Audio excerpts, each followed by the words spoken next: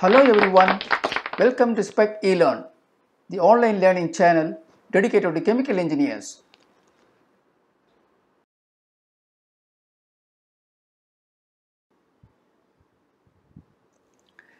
Interview questions, Distillation Part 3. Subscribe now before you forget. By subscribing, you will get notification when a new video is published so that you do not miss out on any videos.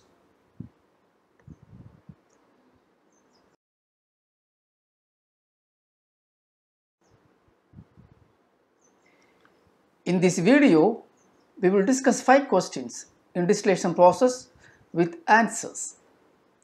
For every question, you are given 20 seconds to think about the answer. Then the answer will appear. Check your answer is correct. Wherever required, detailed explanation is given.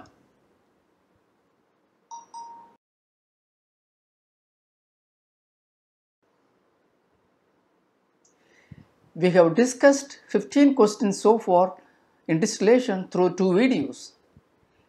We will start with question number 16 in this video. Question number 16. What is the difference between a single pass tray and a multi-pass tray? Your time starts now.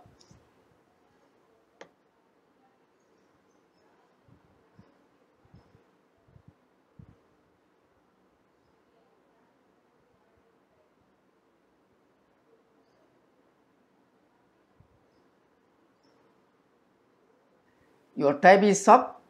The answer. A single pass tray has one inlet downcomer and one outlet downcomer.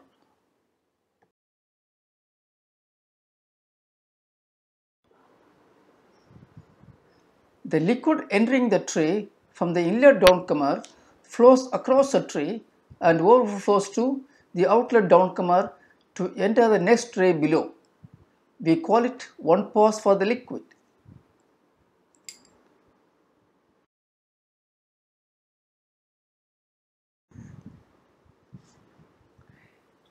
A multi-pass tray has more than 2 downcomers. Hence, they have 2 passes or more for the liquid. As the liquid loading on the tray is increased, the liquid froth level on the tray increases.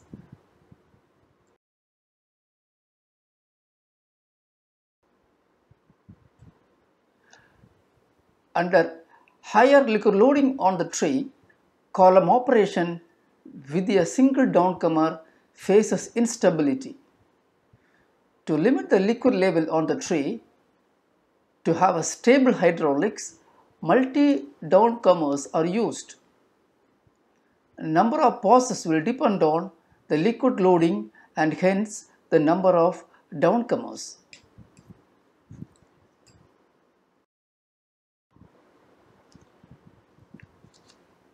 This figure illustrates a tray with a single downcomer.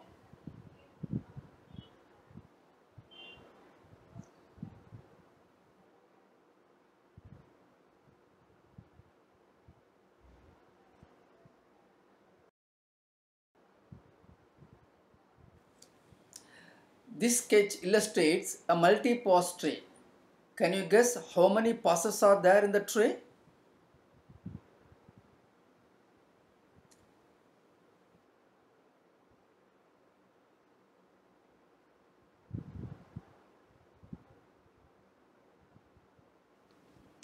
Yes, there are 4 passes. It is a 4-pass multi-downcomer tray.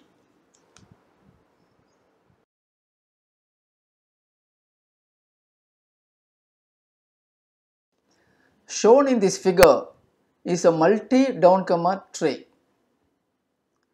By splitting the liquid into multiple flow paths, the wear loading is decreased significantly.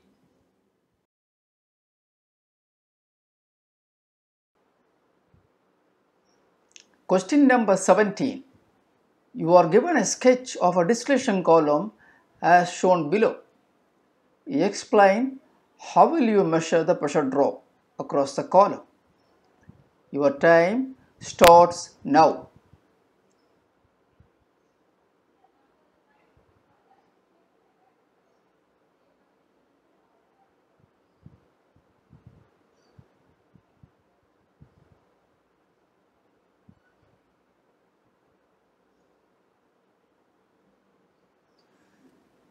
The time is up. The answer.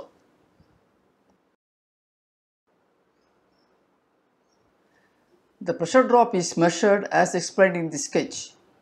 The imbalances of column pressures at the bottom and top of the column is individually tapped as shown in the figure and fed to a differential pressure transmitter, which gives the output as a column differential pressure. It is not possible to measure the pressure drop across the tray.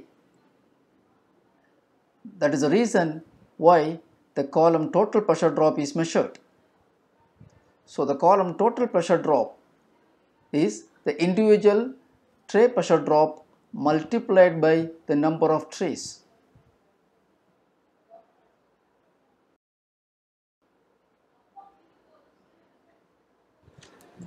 When I visit campuses for guest lectures, I get questions from students. Sir, where in the column is the pressure higher? At the bottom or at the top? Many of you watching this video also may be having the same doubt at this moment as we discuss.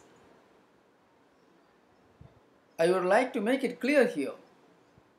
It is a reboiler that generates and drives a vapor up through the column for vapor-liquid contact and mass transfer.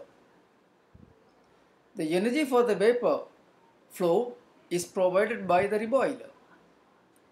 Hence, the pressure is highest at the bottom.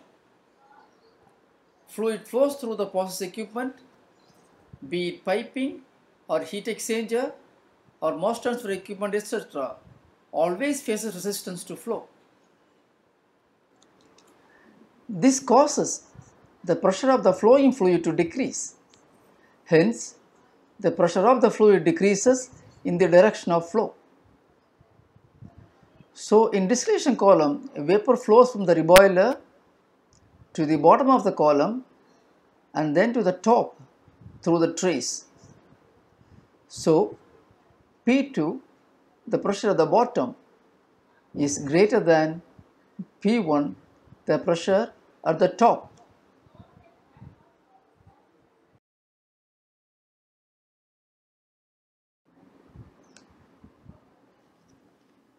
Pressure drop is one of the important hydraulic parameters in analyzing sieve tray performance.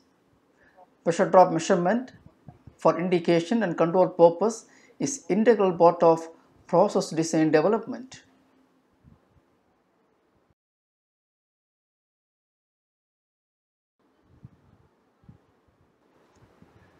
Question number 18. What are the factors that contribute to the tray pressure drop? Your time start now.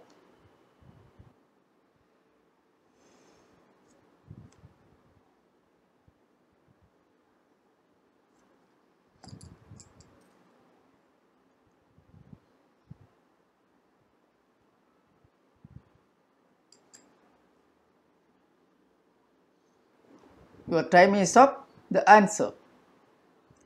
In the previous question, you understood how pressure drop occurs as a vapor moves through the column. Here the question is different.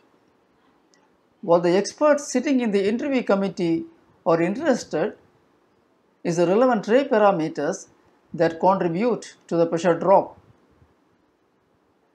Remember, tray is a vapor-liquid contact element.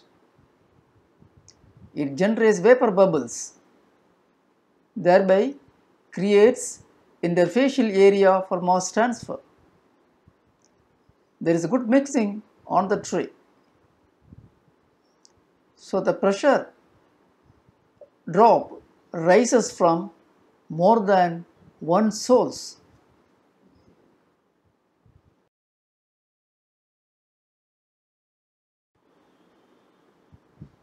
The resistance to flow arises from two sources.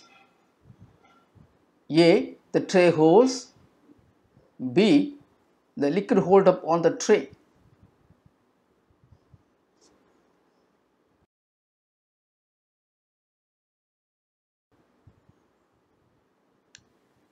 Thus, the pressure drop across the tray consists of two contributors, dry hole pressure drop and the pressure drop due to the liquid inventory on the tray.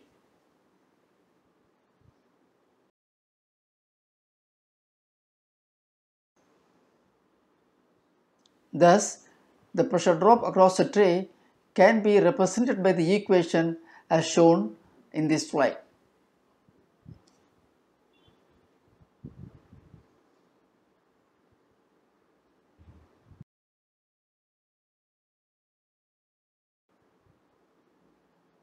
Where HT is the tray pressure drop, HDH dry hole pressure drop, HL pressure drop due to liquid inventory on the tray, HST residual pressure drop due to surface tension. The term HT is usually negligible.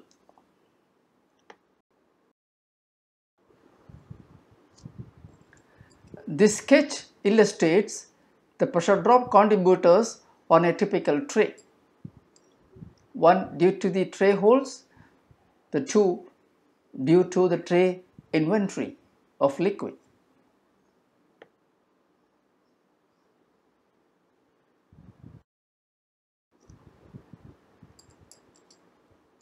Shown in the figure is a sieve tray. The tray consists of several small holes. The vapor issues through the holes at high velocity.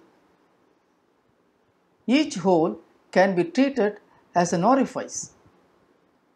Hence, the pressure drop occurs through a hole is similar to the one that occurs when fluid flows through an orifice.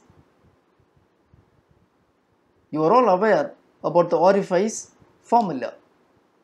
We can use a similar orifice formula to calculate the dry orifice pressure drop.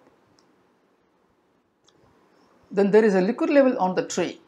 It consists of clear liquid height close to the tray surface and a froth height over the clear liquid. This is a height which the vapor has to overcome to flow. So the total pressure drop, as we seen earlier, comes from the dry orifice pressure drop plus the hydrostatic head pressure drop due to the liquid level on the tray.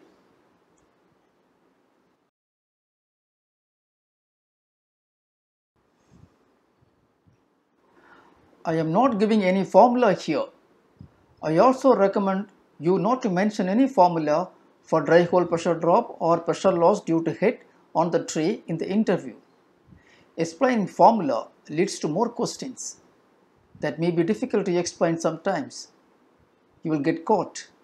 Yes, unless you are confident, do not attempt to take the chance. Explain nicely with a sketch. That is what is needed. Those interested in the formula can learn for your interest.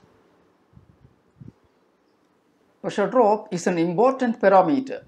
High pressure drops results in high operating temperatures at the bottom. When a tray column is used for heat sensitive products which gets degraded at higher temperatures, the pressure drop becomes an important design parameter.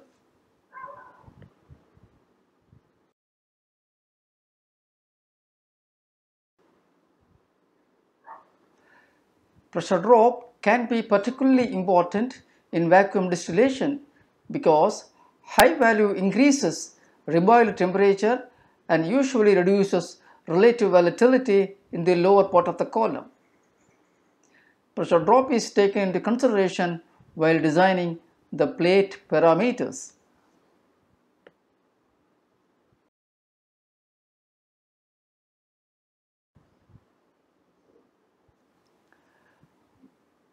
What are the typical values of pressure drop across a tray in a distillation column? The typical values of pressure drop across a tray are A. For a conventional tray 8 millibar, B. Low pressure drop tray 3 millibar.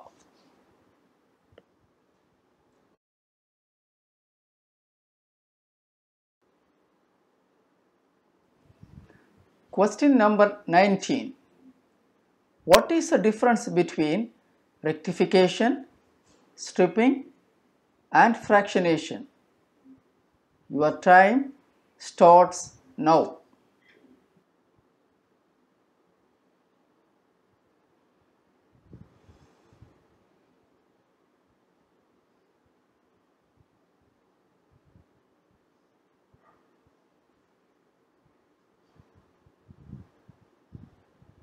Your time is up. The answer. Rectification system remove heavy material from light product.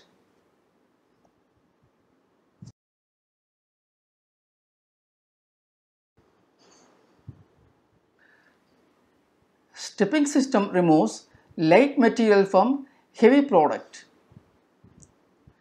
Fractionation system removes heavy material from light product and light material from heavy product at the same time.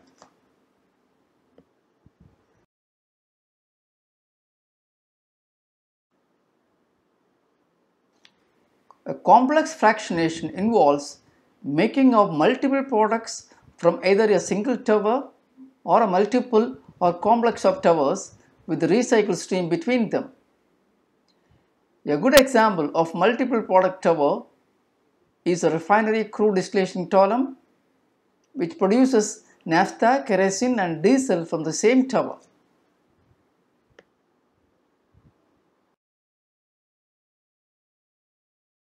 Shown in this figure is a multiple product fractionation tower for atmospheric crude distillation.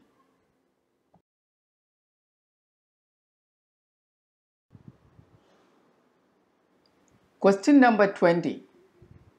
What is K factor? What are the operating parameters that influences the value of K? Your time starts now.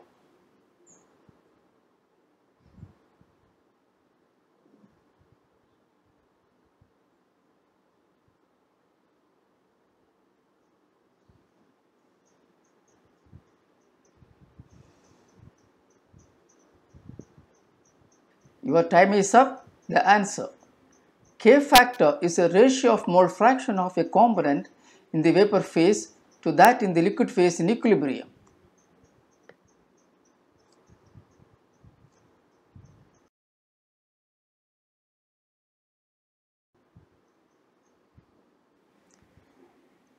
In a multi-component mixer, the K value of component I is expressed as X of I divided by Y of I.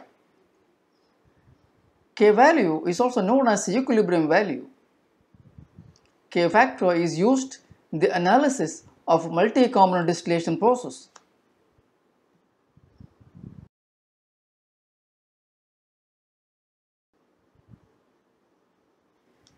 K value is a function of temperature and pressure.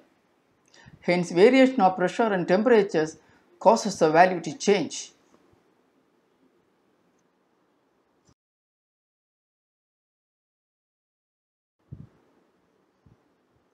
In a distillation column, the pressure is always fixed. The temperature of each stage varies depending on the tray product composition.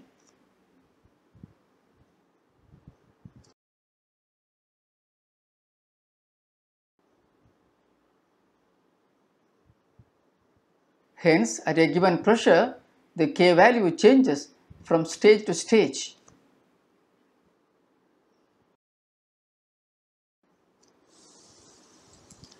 This graph is a K value profile for propylene-propane mixture at 17 bar across the stages obtained by simulation.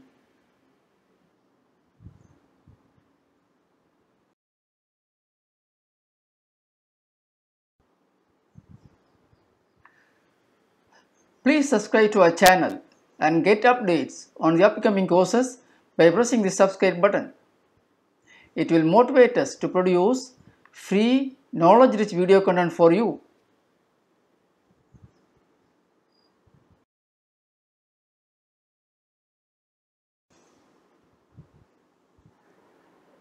With this, we have come to the end of the presentation.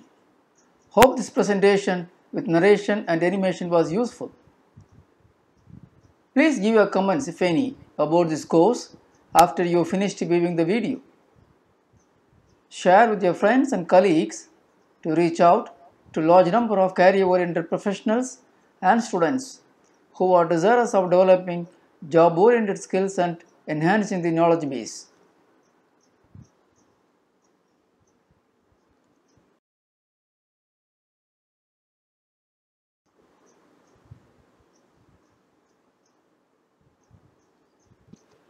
Thank you for watching.